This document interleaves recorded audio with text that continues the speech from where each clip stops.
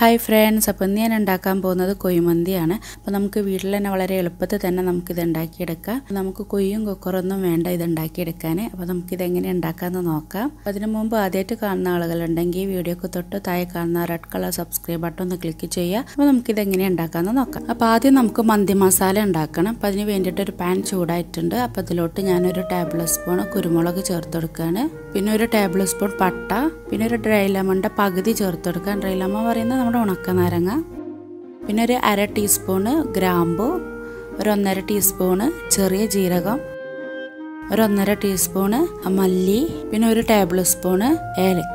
ഇതൊന്ന് നന്നായിട്ട് ചൂടാക്കിയെടുക്കണം. അപ്പം നിങ്ങളുടെ കയ്യിൽ മന്തി മസാല ഉണ്ടെങ്കിൽ അതെടുത്താൽ മതി. ഫ്ലെയിമിലിട്ടിട്ട് നമ്മളിത് ചൂടാക്കിയെടുക്കുക. ഇതൊരു ലോ ഫ്ലെയിമിൽ വെച്ചിട്ട് നന്നായിട്ടൊന്ന് ചൂടാക്കിയെടുക്കുക. അപ്പോൾ ഇത് നന്നായിട്ട് ചൂടായിട്ടുണ്ട്. ഇനി നമുക്ക് തീ ഓഫ് ചെയ്യാം. ഇനി നമുക്ക് നന്നായിട്ട് തണുത്തതിന് ശേഷം മിക്സിയിലിട്ടിട്ടൊന്ന് പൊടിച്ചെടുക്കാം.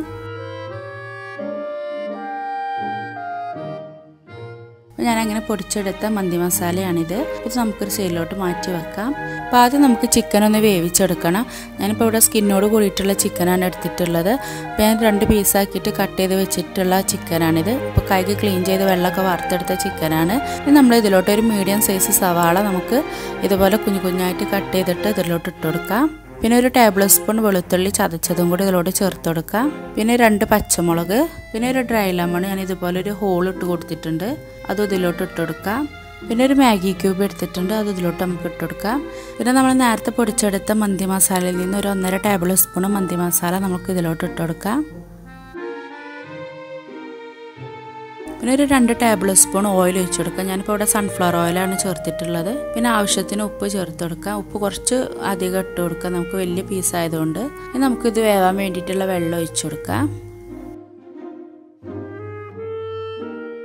നമുക്കിതൊന്ന് നന്നായിട്ടൊന്ന് മിക്സ് ചെയ്തിട്ട് നമുക്കിതൊന്ന് വേവിച്ചെടുക്കണം.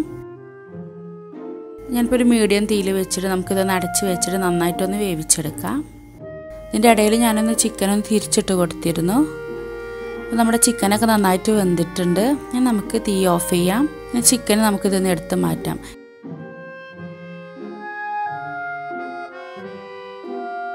അപ്പോൾ ഈ വെള്ളത്തിലാണ് നമ്മൾ ചിക്കൻ വേവിച്ചെടുത്ത ഈ വെള്ളത്തിലാണ് നമ്മൾ റൈസ് വേവിക്കുന്നത്. അപ്പോൾ നമുക്ക് ഈ വെള്ളം ഒന്ന് നമുക്കൊരു അരിപ്പയിലൂടെ ഒന്ന് അരിച്ചെടുക്കണം.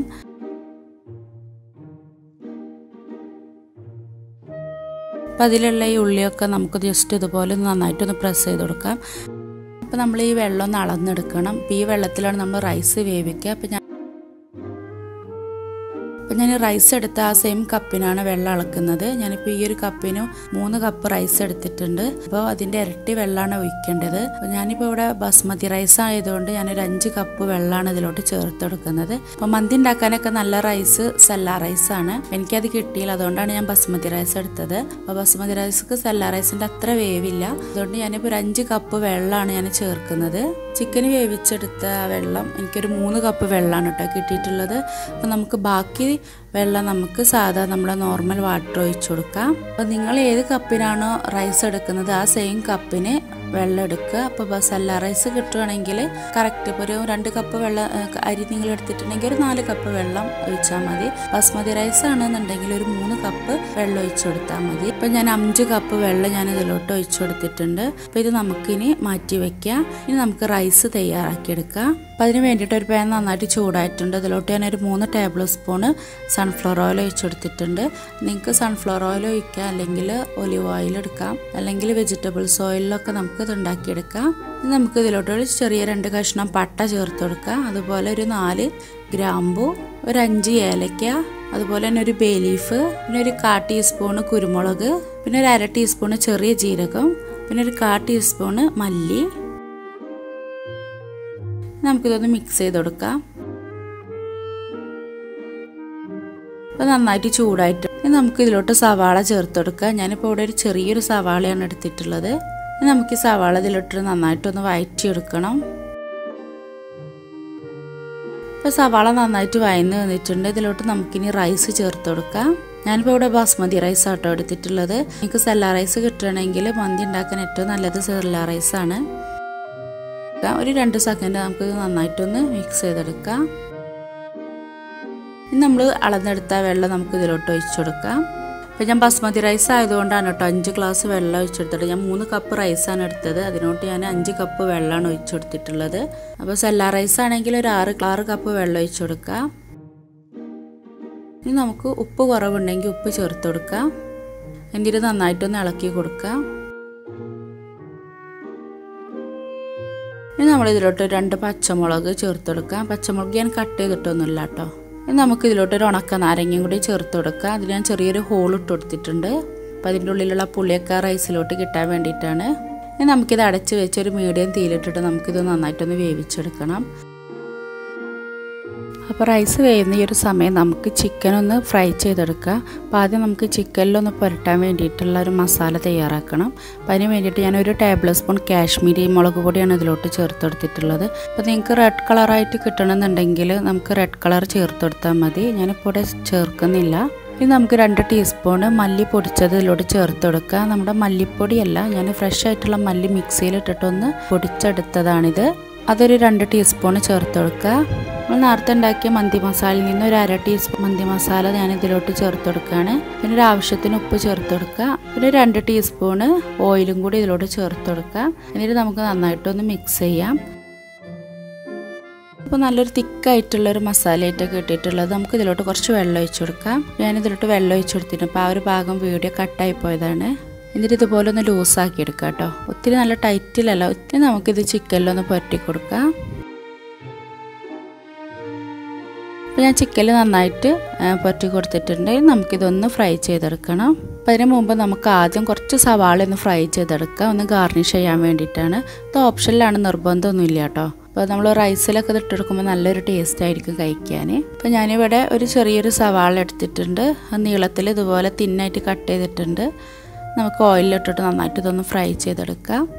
അപ്പോൾ നന്നായിട്ട് ഫ്രൈ ആയിട്ടുണ്ട്. നമുക്ക് ഈ സവാള ഇതിൽ നിന്നും മാറ്റാം. അപ്പോൾ ഞാനിതിൽ നിന്ന് കുറച്ച് ഓയിൽ മാറ്റിയിട്ട് ഈ സെയിം ഓയിലെല്ലാം നമുക്ക് ചിക്കനൊന്ന് ഫ്രൈ ചെയ്തെടുക്കാം.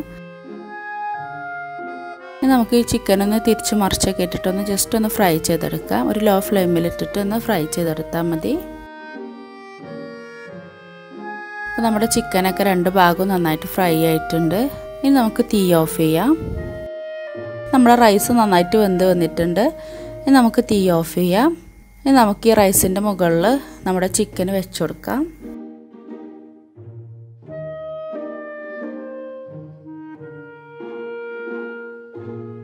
നമുക്ക് ബാക്കിയുള്ള ഓയിൽ ഇതിൻ്റെ മുകളിലോട്ട് ഒന്ന് ഒഴിച്ചു കൊടുക്കാം.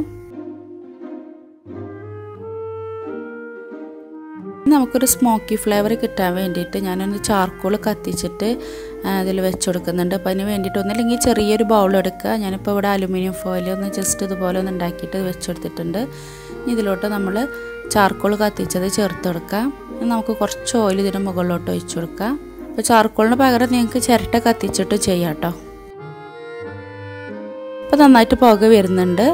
നമുക്കിതൊരു 10 മിനിറ്റ് ഇതൊന്ന് അടച്ച് വയ്ക്കാം.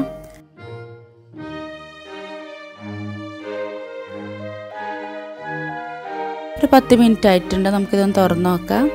നമുക്ക് ഈ ചാർക്കോൾ ഇതിൽ നിന്ന് എടുത്ത് മാറ്റാം.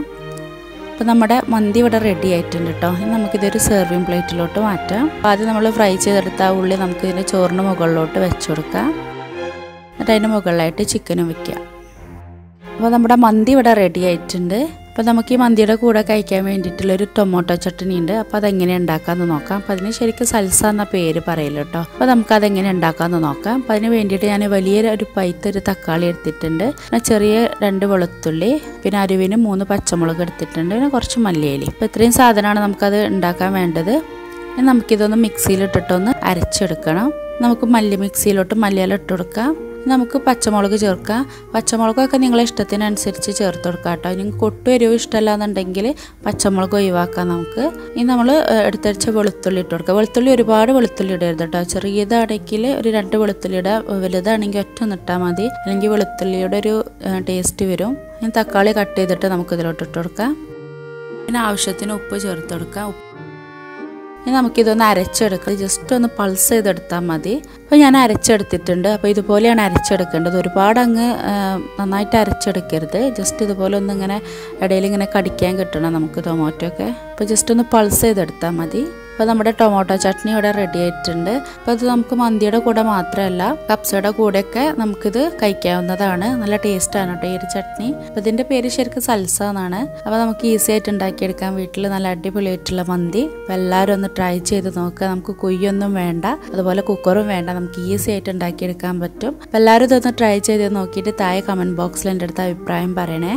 അപ്പോൾ ഇതുപോലത്തെ റെസിപ്പീസിന് വേണ്ടിയിട്ട് ഈ ചാനലൊന്ന് സബ്സ്ക്രൈബ് ചെയ്യുക. പിന്നെ നിങ്ങളെ ഫാമിലി ഫ്രണ്ട്സൊക്കെ ആയിട്ട് ജസ്റ്റ് ഒന്ന് ഷെയർ ചെയ്യുക. ഇനി നമുക്ക് വേറെ റെസിപ്പി ആയിട്ട് കാണാം. അതുവരേക്കും ബായ്. Thank you.